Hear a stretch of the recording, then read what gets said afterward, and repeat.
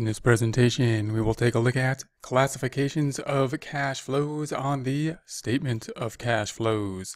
For more accounting information and accounting courses, visit our website at accountinginstruction.info.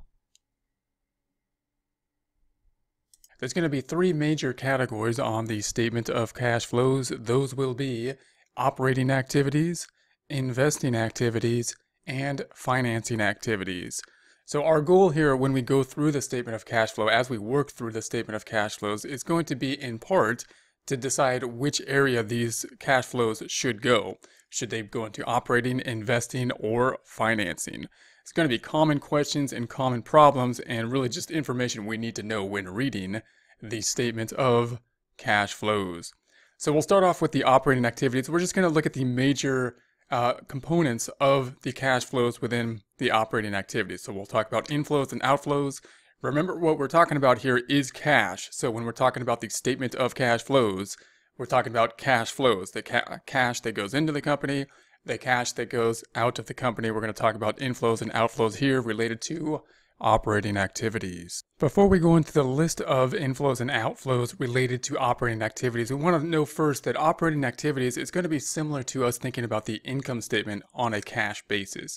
So when we think about the operating activities, we're really thinking, or one way to think about it would be that if we were to have the income statement on a cash basis, then what would the inflows and outflows be? That'll basically be what are in the operating activities. When we get to the thought process in terms of how to determine operating, investing, and financing activities, we'll go more through that in the thought process. But just note, operating activities you want to tie out in some way to income statement on not an accrual basis, as is a normal income statement, but a cash basis.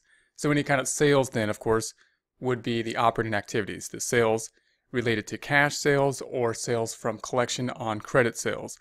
So in other words, that would be sales from a cash flow basis. That would be the major component of the operating activities. And that would include the sales that would be cash sales that we made now and sales that we collected on. So if we made a sale in the past, say last month, we made a sale, or last year, let's say we made a sale on account, we did the work, recorded revenue last year, but we got the cash this year from the accounts receivable. We reduced accounts receivable and recorded the revenue this year. Recorded the cash when we got the cash this time. Well, from a cash flow statement, of course, the cash was received now, this year, even though the work was done last year. So that would be from a cash flow perspective, cash flow this year from the sale that happened last year.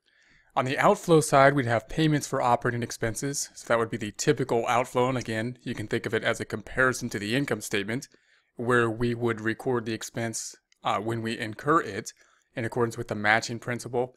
But here, of course, we're talking cash flows. And so the expenses that we have, similar to the income statement, we're going to record them here when the cash goes out, whether they be for expenses that we paid at the same time as we consumed the expense, or if they went through accounts payable, meaning, for example, if last year we paid for an expense and then we didn't pay for it last year, we put it on account. We had an expense that we put on account into accounts payable and paid for it this year because we're paying off the payable, then that would be included in the cash flow this year, although it would not be an expense because we recorded the expense last year when we incurred the expense, not when we paid for it. So you can see that relationship here. These are going to be items that are in the revenue cycle, meaning revenue and income and expenses are going to be our typical cash flows for the operating activities. However, on a cash basis rather than an accrual basis, we're kind of converting the accrual basis to a cash basis for the operating activities. Now, those two ways that we can do that with a direct method and an indirect method. We'll talk about that later, but just note now that when we talk about those two methods, they apply only to the operating activities. Now we're going to go to the investing activities. Same things, inflows and outflows for investing activities. Now note that when we look at cash inflows and outflows, we're hoping that most of the activity, like a lot of the action that's happening, is probably going to be in the operating activities because that's what our normal operations are. But we have other type of activities that will be dealing with other areas, income, investment activities, and financing activities. And these are the things you might want to think about in terms of the way I would think about it is if you think of the normal journal entry related to something, is there an income statement account involved in it? If it is, then you probably have something dealing with an operating activity. If not, then you probably have something dealing with investing or in financing. So we'll talk more about that later, but just get an idea of that now. So sales of property, plant, and equipment. This is often one that was confusing when I first learned the statement of cash flows because property, plant, and equipment is going to be an asset, and we're using the term investment activities here. So note that when you think about investments, you may be thinking, like I used to, of just stocks and bonds as like the types of investments, and property, plant, and investments is a fixed asset. It's not in the same category, but in another sense, it is. You know, all assets that we have on the balance sheet are investments in a sense, because that's why we bought them. We bought them in order to help us generate revenue in the future. They're not helping us generate revenue now. That's why they're assets. That's why they're on the books as assets. We're investing in them now. We put the cash, we got the cash, we left the cash, we spent the cash, and we got something else. We didn't expend it now. We didn't get an expense and consume something. We got an investment, in this case in property, plant, and equipment. So you could see the journal entry, if we were to buy it with cash, we would credit cash, debit property, plant, and equipment, an asset. Neither of those two accounts are income statement accounts. Even if we financed it and got a loan, it would be a liability. So therefore, it's not going to be an operating activity. That's one way you can think about it and say, probably not an operating. That would leave you with investing or financing. And it's going to be an investing activity because we're investing in the equipment. And then we have the sale of long-term investments. So if we have an investment on the books as an investment, possibly stocks, then we could sell the investment, and then that would be an investing activity as well. That's probably one that would come to mind as an investing type of activity if we bought and sold our long-term investments. If we go to the outflows then, we have the purchase of intangible assets, and we've got the purchase of property, plant, and equipment. So once again, note that anything dealing with property, plant, and equipment is going to be on the investments portion. And you can think of that journal entry again. What's going to be the major journal entries related to property, plant, and equipment? Well, we buy it, which would be a debit to property, plant, and equipment, credit to cash, possibly a credit to notes as well to finance it. None of them have to do with the income statement, and therefore it's going to be something else, either investing or financing, in this case investing. Or you can just memorize property, plant, and equipment is going to be investing. We're investing in something.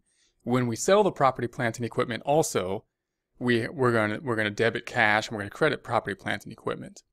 Now we might have a gain or loss, and you might think, well, that's kind of a, what do we do with that? That's on the income statement. But really the main components are going to be balance sheet type of accounts there. We'll talk about the gain or loss when we get to that information. But note that anything dealing with property, plant, and equipment typically will be investing, whether we be buying it or selling it. And then we have the purchase of investments, and once again, that would be more of an investing activity, clearly, because we're purchasing investments, possibly stocks or bonds that we're investing into, and that would be part of the investing activities. Then we have the financing activities. The final component we'll be taking a look at. We've taken a look at operating, investing, and now financing. That's going to include issue of common and preferred stock. So when we issue stock, that's going to be something that deals with the owner. So the owners, we're issuing the stock to the owners. It's kind of like an initial investment from the owner. So that's going to be a financing type of activity. And then we have the reissuing of treasury stock. So if we had the treasury stock, financing activity. And then the issue of debt. So if we had debt that we're going to be dealing with, then also financing activity. Note that these types of entries, again, don't deal with anything on the income statements typically. When we have the inflow for the issuance of stock, for example, we would be debiting the cash, but not crediting income. We would be crediting common stock or additional paid in cash and or additional paid in capital. So there's no income statement account involved in that. So typically we would say, okay, it's not going to be operating, and therefore it needs to be something with investing or financing. And these two, note, we're not dealing with anything in terms of an asset. We're not giving the cash away to buy an asset that we're investing into the future.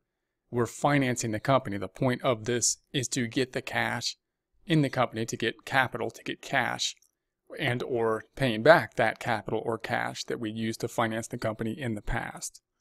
So that's going to be the financing activities. Then we have the outflows, or owner's contributions as well. So note here, when we have the contributions, if it's a corporation, that would be the common stock. We would issue common stock. That would be like an owner investment because we would be getting more owner investment. If we're sole proprietorship or partnership, then the owners would be investing their money back into the company, and we would debit cash and credit their capital account, another type of owner investment for that type of business entity. And then we've got the paying dividends. So when we pay back the dividends, that's going to be part of the financing activities. And note again, what's happening here is we're crediting cash and we're debiting retained earnings or dividends. Neither of those two things are dealing with the income statement, and neither of them are dealing with something we're investing in terms of an asset. They're part of the financing activities. And then we have the purchase of treasury stock and the pay with withdrawals. These two are similar again, this being for a corporation when we pay the owners back, this being for a sole proprietorship or partnership when we pay the owners back. And then when we pay the debt, when we pay off the debt, same type of activity. Again, neither of the accounts, we're going to credit cash to pay off. We're going to debit a liability, the note payable, to pay off. So it's not typically operating, it's typically going to be financing. For more accounting information and accounting courses, visit our website at accountinginstruction.info.